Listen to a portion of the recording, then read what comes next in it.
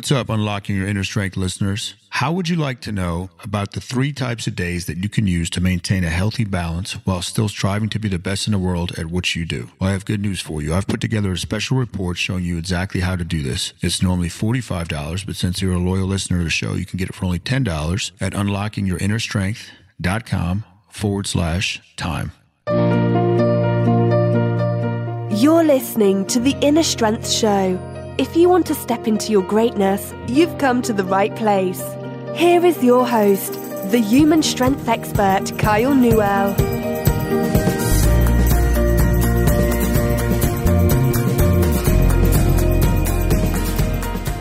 What's up, everybody? It's Kyle from Unlocking Your Inner Strength and the creator of Newell Strength. For episode number 61 this week, I have some cool stuff we're going to go over. But I say the creator of Newell Strength because I don't really do much coaching over there anymore. And that's a great thing because I have Mike, Coach Dana, phenomenal people, phenomenal coaches. I would say they're world class. And they probably know more than me now about training and coaching. And when I first started, it was just me, right? I wanted to be the best strength coach in the world. And then your mission changes as you're trying to help other people create their dream lives and inspiring people. So the mission of Newell Strength is to inspire people to transform their lives. And that's not just for the clients. That's for my team. These are for my family members, anybody. That's really been my mission. My personal mission in life has been to inspire people through my words and actions. So that's why I like to write. That's why I like to do the podcast and put out as much content as possible and really, spark something in other people to say, hey, I can do that too. So what I want to talk about today is how history is only going to remember the bold. History will forget you if you don't act with boldness in this lifetime. Now, mindset is one of my favorite things to study. I love the neuroscience, which is your brain set, and your mindset, which is more of an outlook on life and a mentality. From as young as I can remember, I've always had a slant towards being very optimistic, maybe overly optimistic at times.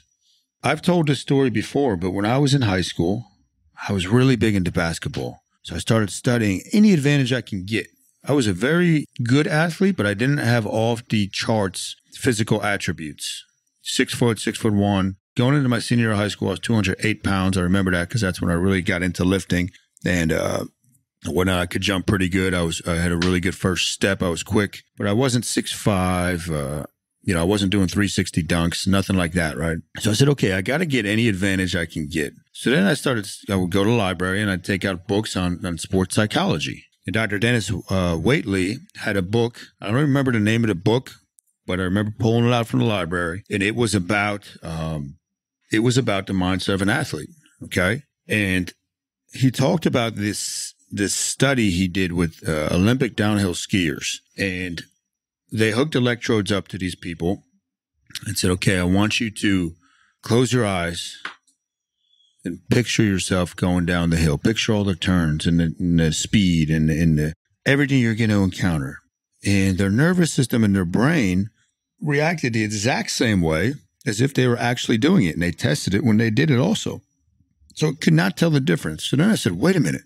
I can constantly improve with whatever I'm doing before bed, during downtime, during the day. I can close my eyes and visualize what I'm trying to accomplish. So with basketball, I would have a nightly session. So first of all, you need action also. You can't just visualize. So too many mistakes that people made with the book, The Secret, was that they think they can just imagine something and picture it and then it happens. It has to be followed up with massive action. And it goes back and forth. One feeds the other. Action leads to confidence, okay? But visualizing it and picturing it makes you more confident, makes you want to do it, and it makes you constantly focus on it. So then you do it more. So it's a back and forth cycle. So anyhow, I would do 500 jump shots a day, and I still have those charts at my parents' house. And I would do 25 at a time, and I would mark off how many I would make. I had the percentages, and I used to actually also hire one of the neighborhood boys who was younger than me to rebound. I'd pay him $1 or $2 for a rebounding session. And he would get the ball and pass it back to me. And many days it was just me, though. I had all the different areas of the court, different types of shots, runners that I would do. 500 a day, though. Then at night, what I would do is I would practice closing my eyes, and hitting shots from all over the court. I always knew that there would be a spot on the court and a spot on the team for somebody that could shoot the ball and not miss. And again, this is really before I got into the heavy lifting. So I didn't have that. I couldn't really overpower people yet with my body. So shooting was going to be my game. And man, this paid off tremendously. I remember I was doing this for, let's say, a year. And then I played my buddy George, George was a Egyptian dude, still very good friends. He's jacked, very athletic, one of the better basketball players in the high school. And going into my junior year, we both happened to be at the YMCA one night. He said, let's play one-on-one. Now, George was like I don't want to say a street ball legend, but people, feared him when it came to basketball and highly respected him. I said, okay, I'll play you. And George was all over me playing defense, right? It's a very muscular, very athletic. And he would have his hand right in my face, and I was draining shots. I couldn't even see the basket, and I was hitting nothing but the net. And he just couldn't compete with me. I beat him about 3 games in a row, and I think he was shocked. He couldn't believe it, but I didn't even have to see the basket, and I was swishing these. And it came down to my practice, my massive action taking, and my visualization. So the stuff works. Anyhow, I come across so many people that want to have dreams in life, and yet they don't take action. You might be one of those people. You might be listening to this saying, I wish I could do this. I wish that, I was able to go down this path, but I'm not. I'm stuck doing such and such because that's just how life is, and I'll just deal with it. You have one life to live that we know of. Maybe you come back in a different form. I don't know. Nobody knows that for sure. But you have one life to live. This is not a practice round. If there's something that your heart is telling you have to do, if there's something that if you don't do it, you're going to regret it forever, then begin.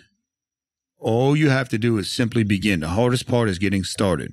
There is a genius in boldness.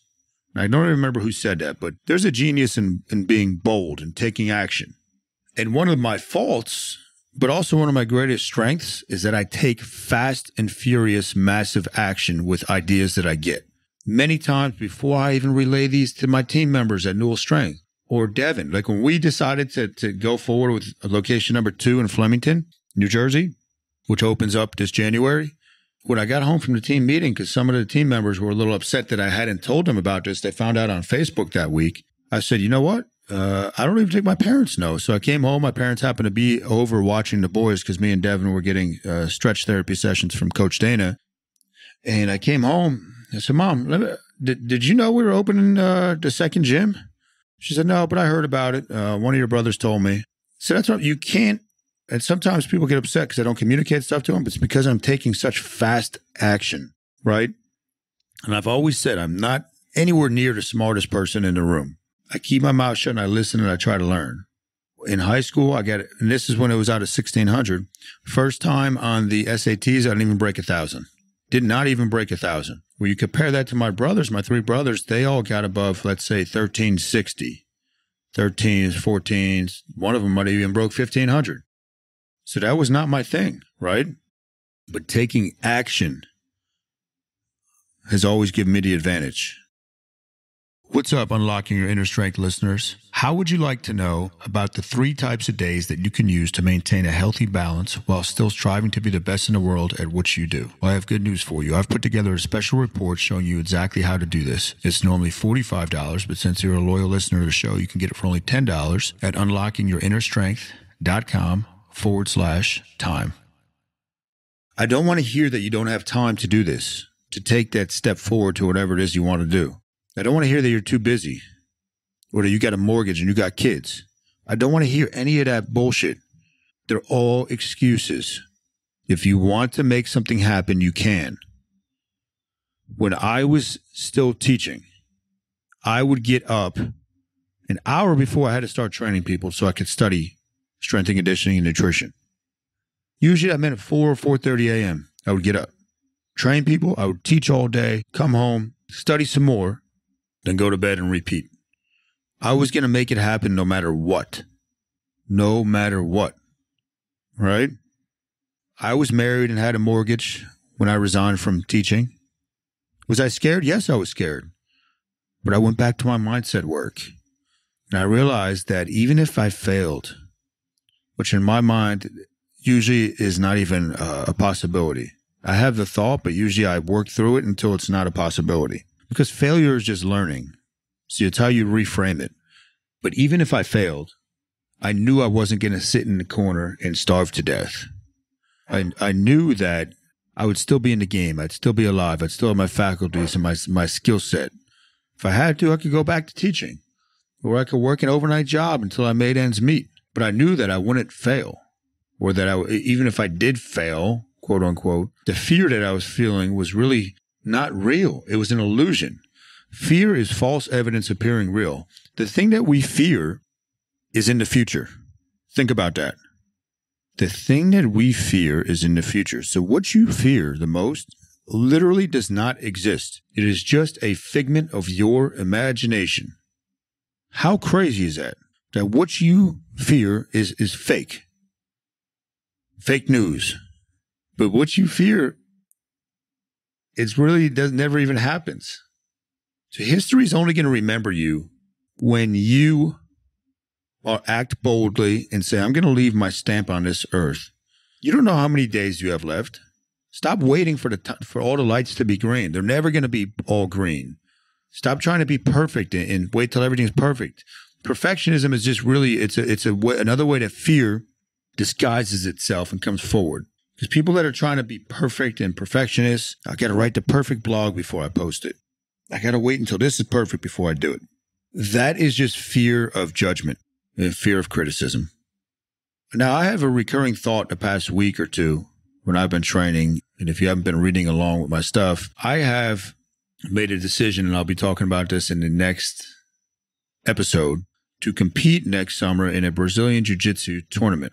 And I've never done anything like that I've never done BJJ in my life, right? But I started changing my training already to mimic the energy systems that I need. And the training is very intense. This morning when I'm doing my hill sprints down the street, and doing push-ups in between and kettlebell swings, man, my lungs were on fire. And one of the recurring thoughts I have is, fast forward to that tournament, and I tap out because I'm too tired. And then Braxton goes, Mommy, why did it stop? What happened? And she looks at him and says, well, Daddy was too tired. And I don't care how tired I get in my training. That pushes me to, I don't care. I'll black out before I stop.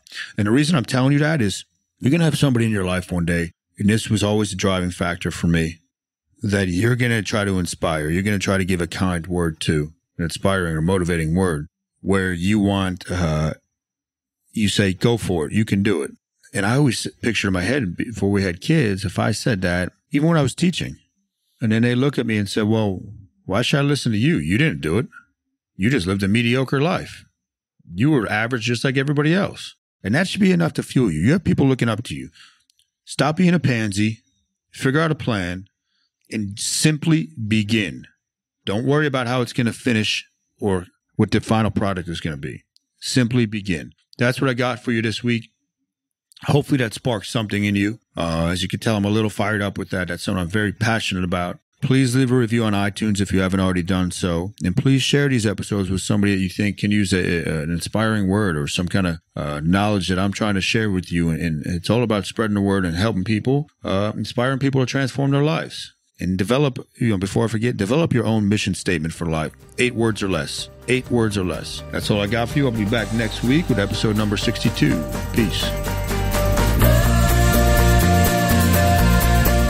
You've been listening to The Inner Strength Show. If you enjoyed the show, remember to subscribe, rate, and review us in iTunes.